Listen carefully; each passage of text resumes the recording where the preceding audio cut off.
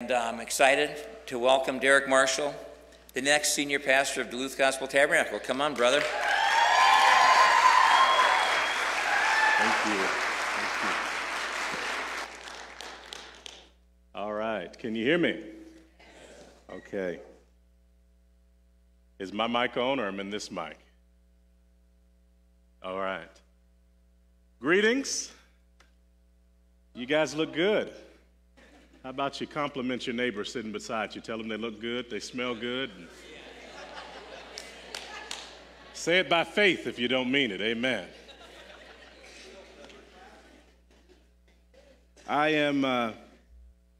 This is wonderful to be here. It's our first kind of official time being able to communicate with you in this way. And before I say that, I just want to say that Pastor Rolf has been amazing to me and been very kind. And so I don't know how long everybody's been here, but I'm assuming 25 years of having the same pastor. This might be a difficult or scary time, but we just trust the Lord in it as well. We all have to take risk. We hopped in our car in late November to move up north. We all have to take our risk. But it's been fantastic. We went to the Bentleyville last night and gone a couple times. And it's pretty incredible, like the idea of a lighted, if you will, Christmas tree or a glowing Christmas tree was an old tradition by a theologian. And his idea was that Christmas needed to glow in the sense of that a light needed to shine. And we've kind of translated this tradition over years into it's become a little bit secularized. But as I'm walking and watching all of these lights and thinking about the colors of these lights and how they come together in this tapestry to form something beautiful, I think about the church itself, just the church, and how amazing God would use different cultures and different colors and nationalities to come together to form something that would echo His beauty and light up the world in a time that the world certainly needs to be lit up. And so that's a very good thing. The other thing I'll say this morning is I'm a very interactive preacher. I'm getting a little bit loud. I'll ask you a couple times for amens. Even if you're saying amen, I'll probably even tell you to say it again. But I like that. We interact with each other because if anybody deserves loud cheers, it's Jesus, right? I mean, let's see, Minnesota Vikings, the Cowboys, who I like, they don't have a heaven or hell to put us in. Come on, somebody. And we pay money and scream real loud for them when they score, and Jesus has already got the victory for us. And here we are in church not acting like it's exciting. So I'm going to ask you, I'm going to push you to be excited and look at each other and tell them the gospel and smile at me.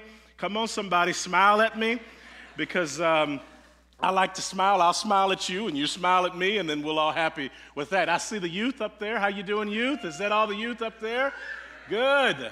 Good. I'll look at you every once in a while and cheer you on and praise the Lord for that. Okay, let's do this. I love Christmas. Everybody knows me, knows it's my favorite time of the year. Listen, it's the most wonderful time of the year, and I, as you get to know me, sing nonstop. Okay? We'll be sitting at a gas station, and I'll be singing because that's just what I do. And I love to sing, and I love Christmas songs because the best songs in the world are written for the Christmas season. And so look at your neighbor. Look at him, and say, listen, say this. Have yourself a merry little Christmas. Let your heart be light. From now on, your troubles will be out of sight. Yeah, that's good. All right. That's good. Give yourself a round of applause. That's good. Okay. That's good. Now, I told Pastor Roth that my favorite song was O Come, Emmanuel, and you did it this morning. I love that song. O come, Emmanuel, and ransom captive Israel that mourns in lonely exile here until the Son of God appears. That's it. Here we go. Rejoice. Rejoice, rejoice, Emmanuel. I'm from the South, so I kind of hold on to notes. Okay. Shall ransom captive Israel. We'll do it one more time. Rejoice. Here it is. Rejoice, rejoice, Emmanuel shall come to thee, O Israel. I think that's one of the most beautiful and important songs ever written. Why do you say that, Brother Derek? Because there's this prophetic promise that God promises us that Jesus would come to Israel, that he would come as a redeemer, as a savior, and they held on to that promise, so much so that it was the way in which the Jews were accounted righteousness. They believed that a Messiah would come. It was through generations. The first prophetic promise that a Jesus, a child, God, would come and redeem them is found in the garden. Remember what happened when Adam and Eve fell. There was a promise that God had to do. He went and killed a lamb or killed an animal, and he covered them with the skins of that animal. And that was promised that for something guilty to live, something innocent must die. Remember, he said, if you eat of this fruit, you shall die. And so he killed an innocent lamb so that they could live and covered them with the bloody skins of that lamb. The beauty of that is Jesus came as the innocent lamb, died on the cross, and he comes so that we can what? Live. And the promise is that he was born in a manger. And so when we read scriptures like Isaiah that tell us that comfort the people with this promise that he will come and straighten up the highways and all of these things. And the promise is that when he comes, all of the earth will see him together. Well, that promise was not fulfilled yet, because when Jesus was born, he was born in a manger. It was very veiled. He told people not to tell anybody when he healed them. It was a very veiled promise that he would come. And so it happened, but it was veiled. But the next time he comes, it won't be veiled. Come on, somebody. He'll come in the clouds and all the earth will see it together that Jesus is coming to the earth. So this promise that he would come to Israel has partly been fulfilled in the birth of Jesus, but in a veiled way. So when he comes the next time, when they were looking at Jesus ascend to the heaven, the angels said to him, why do you fix your eyes upon him? Because the same way he ascended, he will descend again. And this is the promise that his feet will appear on the mountain of Olives, and the mountain will rend in two. And so on Christmas, when we remember his first coming, we should think immediately about his second coming, that he had not lied when he said he was coming the first time, and he surely will not lie when he said he's coming the next time. And so in Christmas, when we say, oh, come, Emmanuel, we are beckoning to come back to the earth again. And just as he came the first time, he will come to us again. And he'll reign this time from Israel. He will bring his fulfillment of his promise, the one in which the Jews were hoping for, that the Messiah would come to them and bring forth a perfect kingdom on the earth. And yes, he will do so. And that's what I want to talk about today, the promise of the good news of the gospel of Jesus Christ in the promise of his son, Jesus Christ, or the son that was born in a manger. Now, I have to be honest, I got this message from Pastor Roth in his sermon last Sunday when he was talking about the news and the good news of the gospel of Jesus Christ. And I want to embellish on that just for a moment, but if you can turn with me to Isaiah chapter 9, verses 6 and 7. Now, I have a little tradition, and there's traditions that the church does that I will begin to do as well, but I have a tradition that you can humor me with.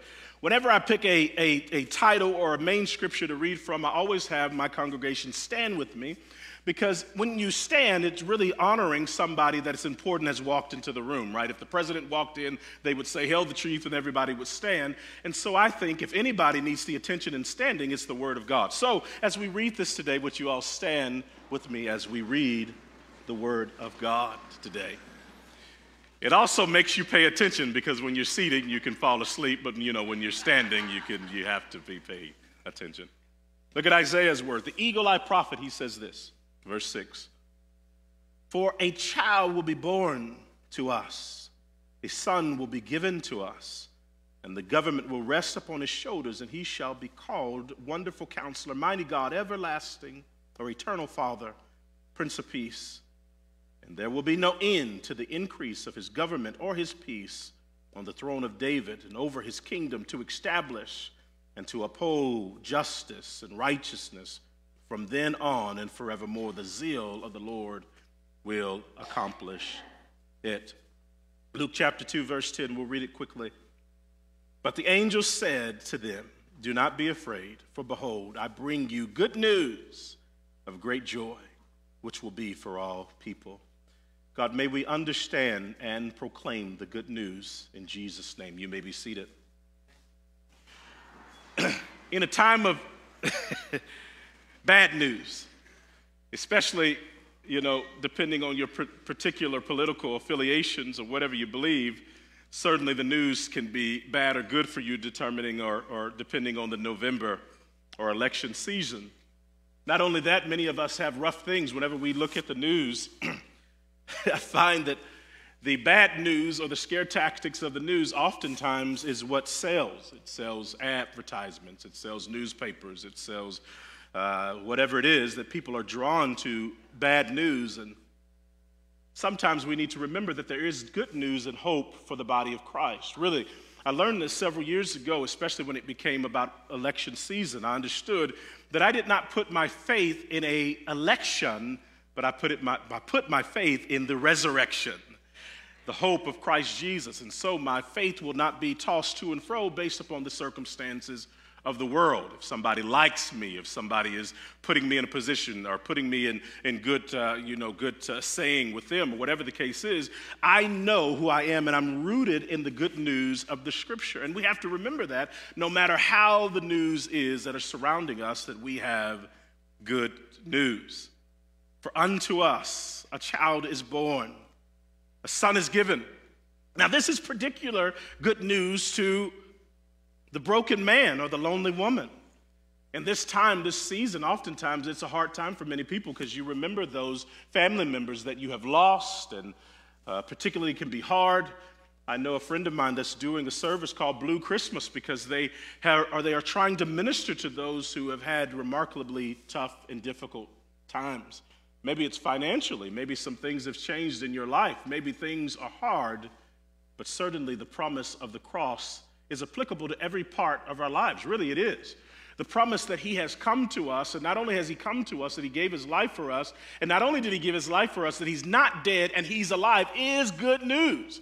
How's that good news? Well, it's good news for your marriage if you're struggling, because there is a resurrection even in your marriage. Come on, somebody. That's good news if you're struggling with your children, because no matter how bad the situation gets, there is a promise that he will come to us and he will bring beauty even out of the ashes and out of the hard things. So for that parent that's parenting teens, or for that grumpy old man during Christmas time, listen, there's good news for him as well. God himself not only has won every battle, he is going to win again and again and again. No matter the circumstances that we find ourselves in, no matter who we're hoping for, believing for, putting our trust in, there is one that will not lie and has not failed us, and he cannot fail himself. This is the point. This is in your notes. We have a God that really does go to the lowest places, to the most lost of them, who is full of compassion and has been touched by the feelings of our infirmities. That's a big point, too, when you think about Jesus in this season. I'm amazed with the humility of Christ. And it's not just the humility of Christ that we find on the cross, but think about it. Jesus is humble in a manger. The God of the universe confines himself to a baby and allows his creation to take care of him. Wow, that's intense. Not only intense, but think about the God of the universe houses himself for 9 months in a womb. Wow. Confines himself to a womb for 9 months. This guy, how humble this one is. And you know why he does that? So that he can be touched by the feelings of our infirmities. Not only does he come for the adult who gives his life to Jesus Christ, of course, he comes for the broken and from that kid and from that crazy 2-year-old that you might have that goes crazy all the time. I'm talking about mine. But he came for him as well. Not only the 2-year-old that goes crazy or the baby rocking in the womb, but the one or in the manger or whatever you call that thing that you put babies in, bassinet, whatever it is. I should know, I have 4 of them. But anyway, whatever it is, he also has come for that child in the womb. Wow. Jesus knows the feelings of that tiny baby inside of the womb. He has come to know us. And I got good news that he has come for that child and all of us as well. The beauty is that God is still the winner. He was betrayed and he won. He was lied upon and he won. After loss of his friends and his relationship, he still won because that is who he is. Look at Galatians chapter 4, verse 4.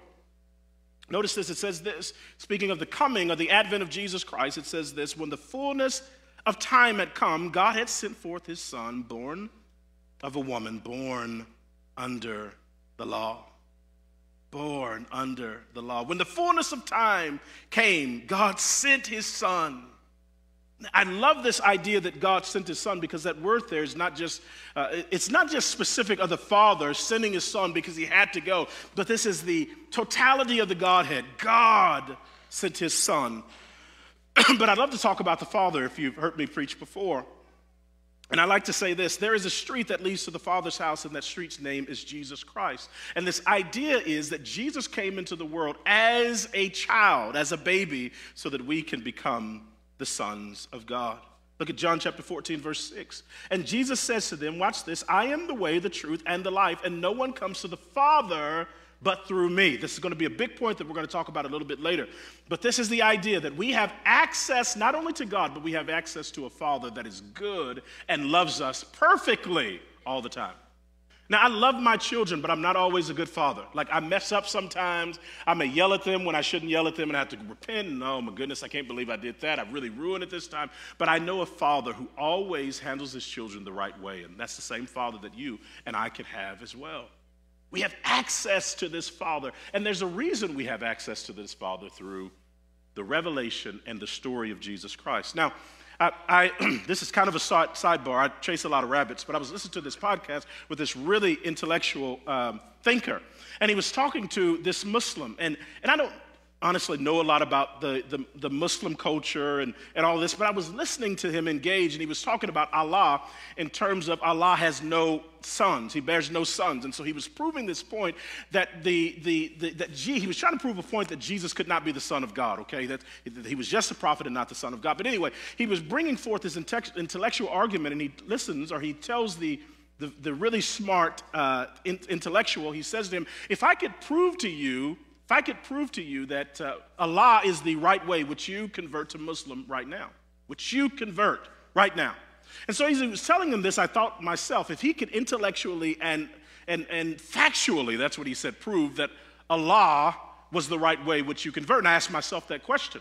And then he began to say all these points. Well, Muhammad prophesied this, and then 400 years later or 40 years later, this came to pass. And so I thought about this in my own heart. And then I thought, man, I'm getting back to the message in just a second. But I thought, man, there's 3 reasons why the answer to me would be unequivocally no. Resounding no. There's 3 reasons. Number 1, Jesus has receipts too. How many prophets and how many words in the Bible have come to pass and are still coming to pass? Think about the words that says, can a nation be made in a day? A nation be made in a day, speaking of Israel. And after 2,000 years of a country being spread all over the earth, in one day, Israel becomes a nation again. Wow, that's pretty good. And if that can happen just like the word of God says, then guess what? He's going to come back again. So Jesus has receipts too, Muhammad. That's what I would say to that brother, number 1. Number 2, I've experienced the power of God for my life, and that's not nothing. I've seen the gospel work in my life, and that's real, so I'm not going to go on to somebody else that I don't have any trust or knowledge of. Come on, somebody. I've experienced the power of the cross for myself. I've been broke free from addictions and all kinds of things because of the power of the gospel, and that's very important. All right, you want to hear my 3rd one? This is my 3rd one, going back to the notes, going back to our message. It's a better story. It's a better story. The Son of God became man, put upon flesh, and died because he loved me. That's pretty good.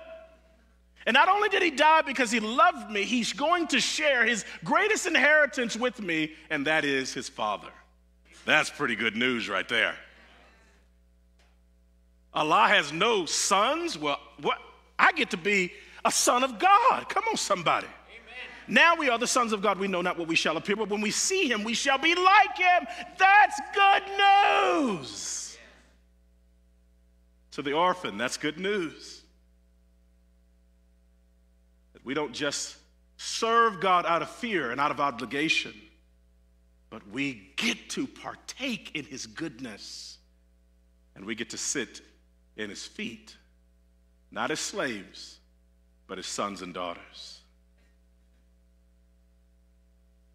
When you receive Jesus Christ, you receive the world's greatest Father.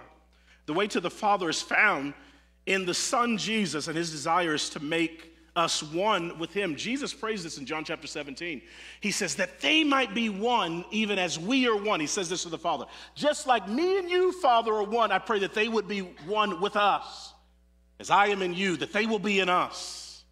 And then Jesus has the nerve to say this, that you have loved them with the same love that you loved me. Did you know God loves you the same way he loves Jesus? Come on, that's a good story right there. So when I look at the Muslim, I say, no, we have a better story.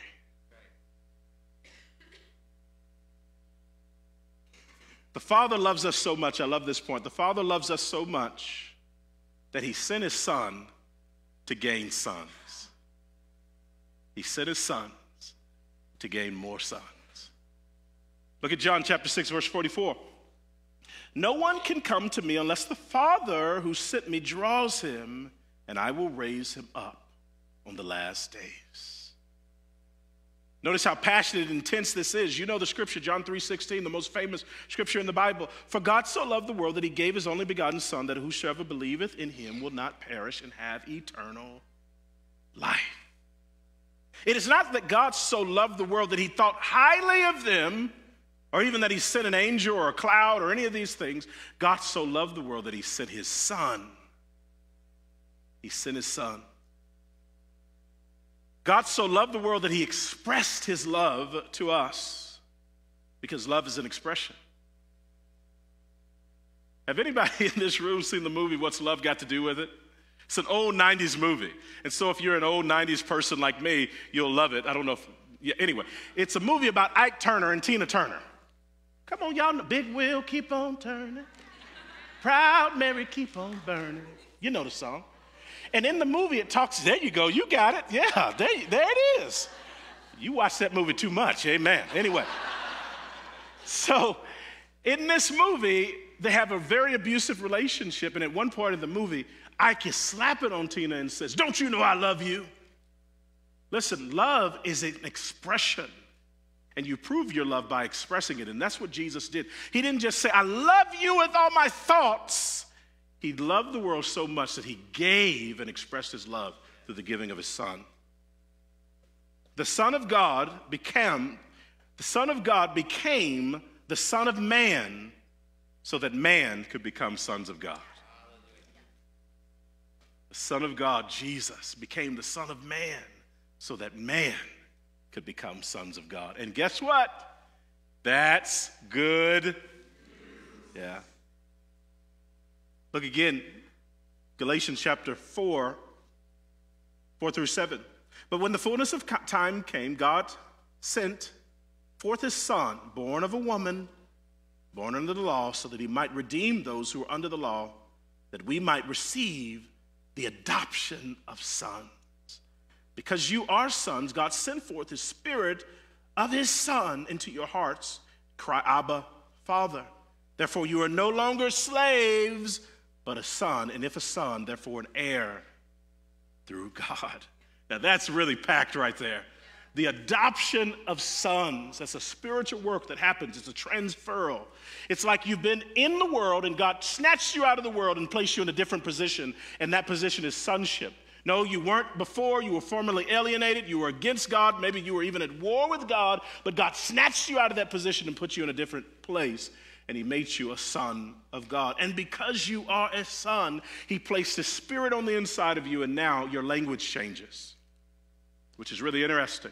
That Abba is like a baby saying Dada. It's the purest form of Dada. His whole language changes to one of dependency and even thanksgiving and love and all of those things, because your language changes, because your position has changes. Why? Because you're no longer a slave, you're a son.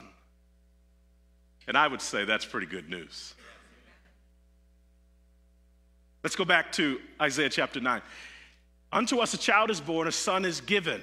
And the government shall rest upon his shoulders, and he shall be called what? Wonderful. I love that. Wonderful. He shall be called wonderful. The government shall rest upon his shoulders. This is a system, a kingdom, if you will. And this is the kingdom that we should live in no matter what's going on in our day. Now, there is a prophetic promise in Revelations that the kingdoms of this age will become the kingdoms of our Lord Jesus Christ. And that's good news, because one day he'll be the president, the mayor, the king, the birthday. I don't know. He'll run all of it, okay? He'll be totally in charge. That day really will come. But until that day comes in the earth, we are reaching, believing, and living in that age now. So I'm not going to be fearful of what the world can do to me. I'm going to be fearful of the one who can destroy both body and soul in hell. Come on, somebody. I'm living for a different kingdom and a different world. And when it talks about the increase of that kingdom, we grow, and that kingdom should expand in the earth. Man, this is supposed to be a Christmas message, but I'm really going into some of those things that I wasn't prepared to. Look at Matthew chapter 11. The systems will rest upon his shoulders. Matthew chapter 11, verse 28. Jesus says this, "Come to me, those who are weary and heavily laden, and I will give you rest. Take your yoke upon me." And I love this, "For I am gentle and humble of heart, and you will find rest for your soul. For my yoke is easy, your burden is light." This is the good news, that we can give God our heavy burdens and he can give us something that's light. Some of you are carrying too heavy of things. You need to take off those heavy burdens and put on something that is light. One of my favorite verses in Ezekiel, I think it's about verse 38 or maybe 37, but it talks about that when you go to the Lord to worship, and when you go into to serve, to minister to him, that's the words. When you go to minister him in the temple, it says you ought to take off all that makes you sweat. I love that. Listen, don't sweat the small stuff. And if you are sweating, take it off, because when you come to God, you're not supposed to have anything on you that makes you sweat. All those burdens, take them off. And the beauty is that he's wonderful enough to take our burdens for us. This is the principal reason why we can say that he's wonderful. One of the reasons why we can say he's wonderful. But the next point, he's not just wonderful, but he's a wonderful counselor. I love that. He's not an average counselor. He's a wonderful counselor. Now, Pastor Roth, I know you can agree with this. There have been times that people in our churches may have gone to counseling and it made them worse. Can you, maybe yes or no? I know there's some people that went to counseling and I was like, oh my goodness, if they didn't go to counseling, maybe their marriage would have been better. Maybe they came out of counseling crazier than they went in. And that's a terrible thing to say, that somebody's crazy. Please forgive me, but you know what I mean. They maybe weren't crazy, but when they got out of counseling, man, it was some weird stuff going on in the counseling room. Let me say this about God. He's not just an average counselor. He is a wonderful counselor, and that's good news. Think about it. If you're having problems and you needed somebody to talk to, and somebody says, hey, I know somebody you can talk to, and they're really good, you know, that's a good thing, right? But listen, I know somebody that's you can talk to that's not only good, he's wonderful. Really wonderful. Somebody said this once about somebody. They said, I'm going to introduce you to somebody, and they're a little bit different. They need a whole team of psychologists, you know. And I thought, man, that's a terrible thing to say, but I would say this about myself. I know that I need a whole team of counselors. Let me come back to this point because this is really cool. Look at John chapter 14, verse 16. Jesus said, oh, you don't have it on the screen, but just turn your Bibles. It's not on the screen, but turn your Bibles to John chapter 14, verse 16. So Jesus is telling them about the Holy Spirit, which is to come. And he said something for years that I missed. I missed this for years as I'm reading this text. He says this, I will ask the Father, and he will give you another helper that he may be with you forever. I always knew that helper there was pointing to the Holy Spirit, because he's promising us the Holy Spirit would come and the Holy Spirit will do numerous amounts of things. But he says, I will give to you a helper. That word there for helper is the word parakletos, where we get the word counselor. It's the same word or the same idea that's in Isaiah chapter 9. So he says, I will give you a counselor. But I missed this one word that's very important. He says, I will give you another helper, another counselor, another comforter, another advocate. Wow. You know what this means? Number one, this means we really cannot lose with God. Think about this. The word counselor or paracletus is also the word advocate. It's like a term that is used in court, like somebody that is your defendant, okay? Think about this just for a second. So the Father is the judge, right? He's the great judge. He's the judge of heaven and earth. He's not just a judge, he is the judge. And he gives to us two people that would stand as our advocate, our counsel, if you will. And so now we have the Holy Spirit who stands as our counselor, but Jesus says he's going to give you another one. Why is he giving you another one? Because Jesus is also your advocate. Listen, you thought Johnny Cochran was good? You thought OJ had the dream team? You have the dream team. You have the greatest lawyers in the history of the world on your side, and the judge is his dad. Come on, somebody. That's good news. So Jesus is our advocate, our comforter. Jesus is our counselor, and he's a wonderful counselor. And he promises that the Holy Spirit, he will give us another one. Wow. We get two for the price of one.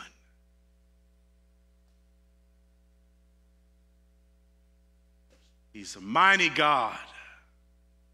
I love that. Growing up, we used to say, what a mighty God we serve.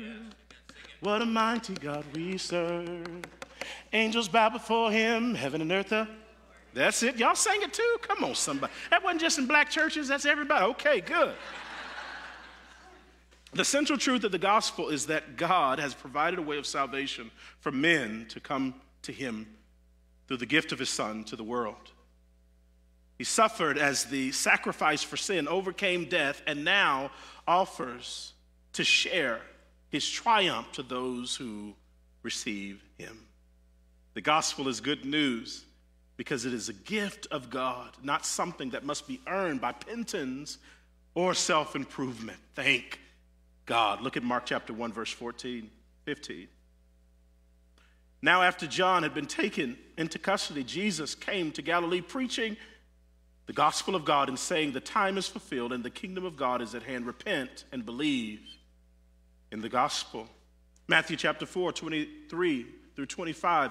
And Jesus was going throughout all Galilee, preaching in the synagogues, proclaiming the gospel of the kingdom, healing all kinds of diseases. The news about him spread throughout all the town, and they brought all that were ill and suffering with all various diseases. And he healed them, verse 25, and large crowds followed him.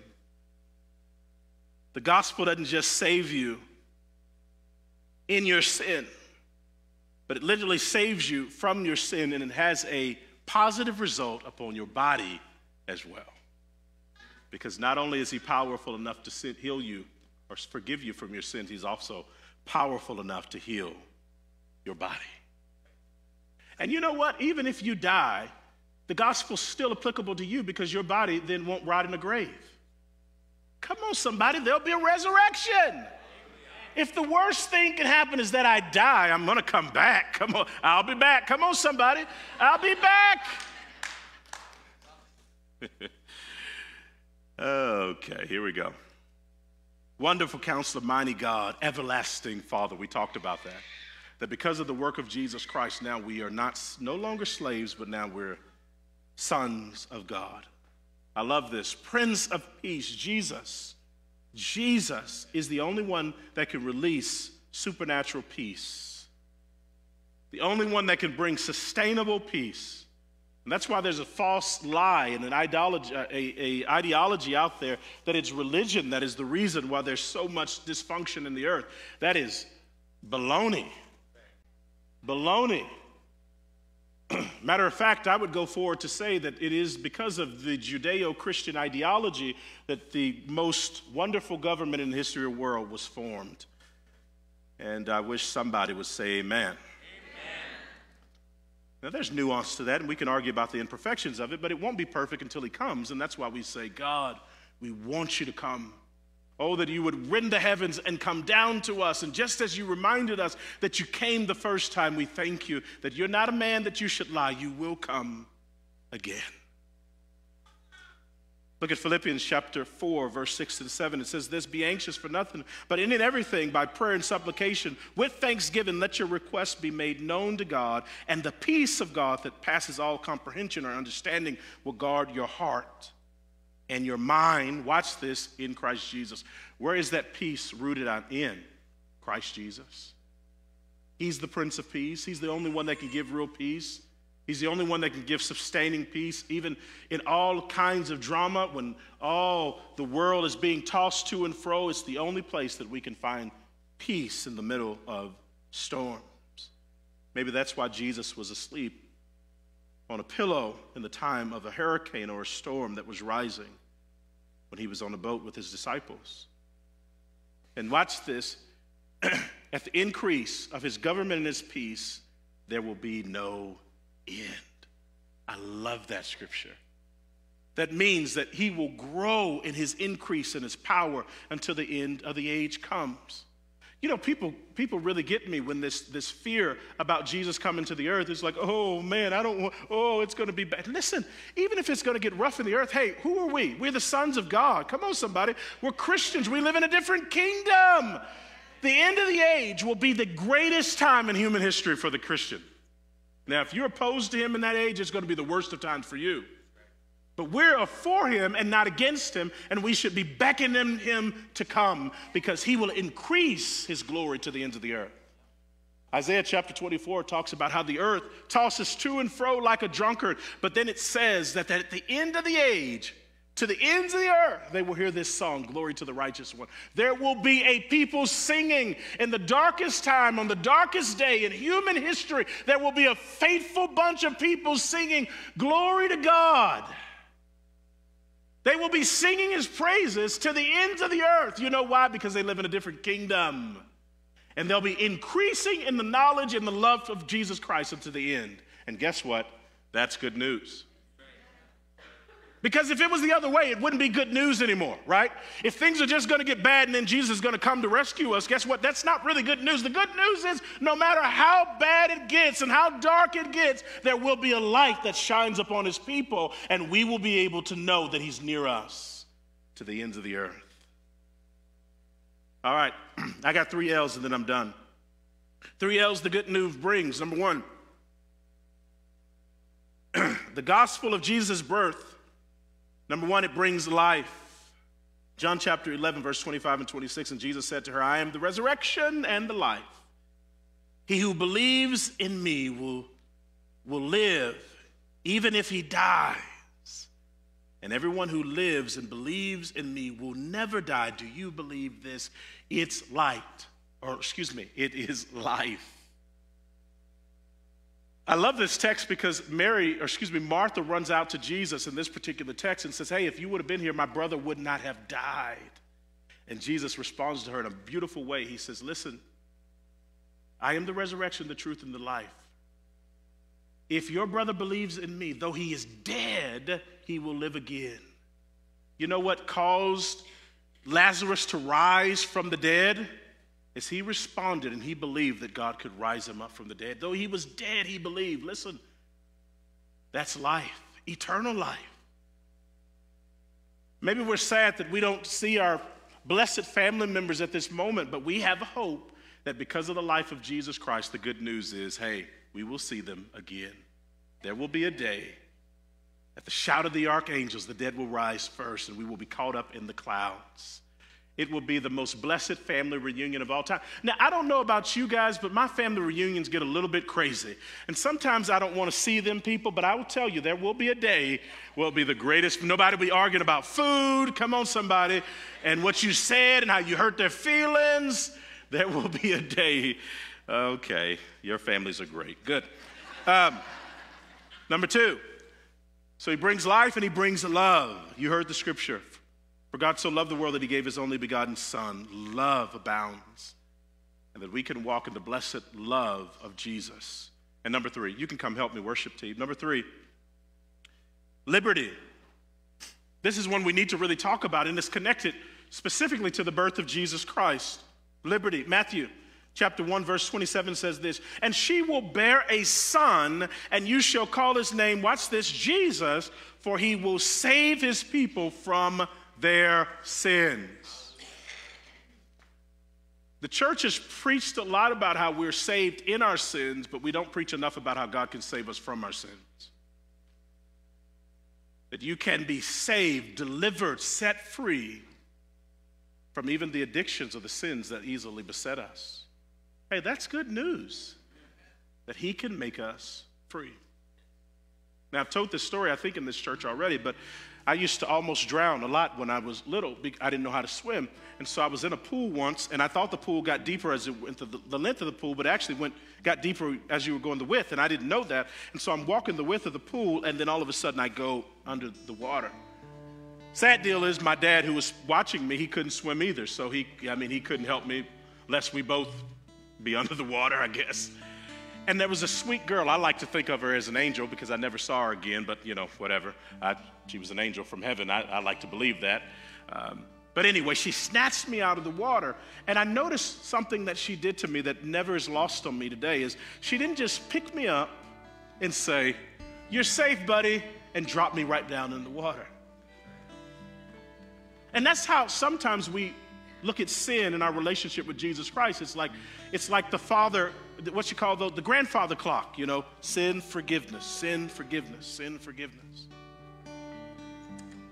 The beauty of the gospel is he doesn't just take us and save us in our sins to continually fall back into our sins. He literally picks us up like that girl did and put me in a position in which I was safe and out of the dangers of the water. He picks us up, sets our feet on solid ground.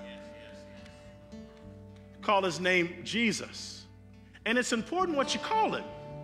Call his name Jesus, for he shall save you from your sins, because his title is directly involved, or it directly speaks of what he came to do. Call his name Jesus, for he shall save you from your sins. John chapter 8, verse 26. So if the Son make you free, you are free what? Indeed. Let it be so. This is the good news. This is the good news. And it is news so good that we ought to share it. And as we are participating in this Christmas season, we should not be ashamed of the gospel of Jesus Christ. My last text, Matthew chapter 24, verse 14. This gospel of the kingdom shall be preached in the whole world as a testimony to all nations, and then the end will come. So until the end comes, we preach this good news. It's always time to say it in word and in deed, and this year, really it is the most wonderful time of the year, right? While everybody else is being extra nice to us, unless you're Black Friday shopping or shopping right before Christmas, but for the most part, people have a little bit more grace for the gospel. So why don't we participate and share the good news? Could you stand to your feet?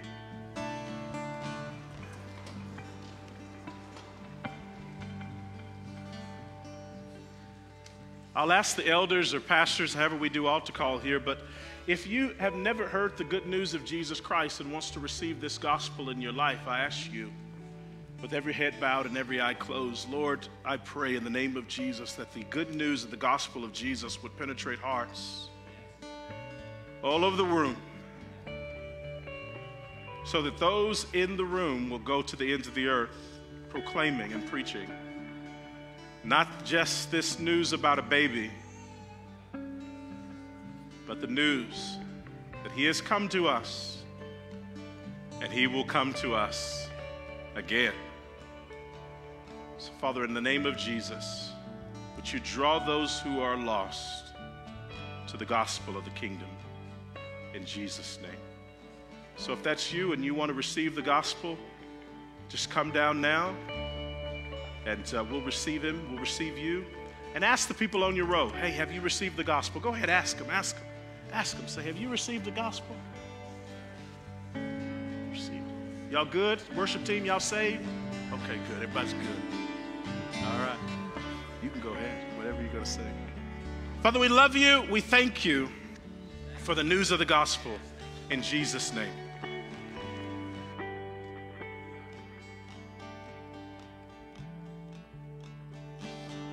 Sing with me. Joy to the world, the Lord is come.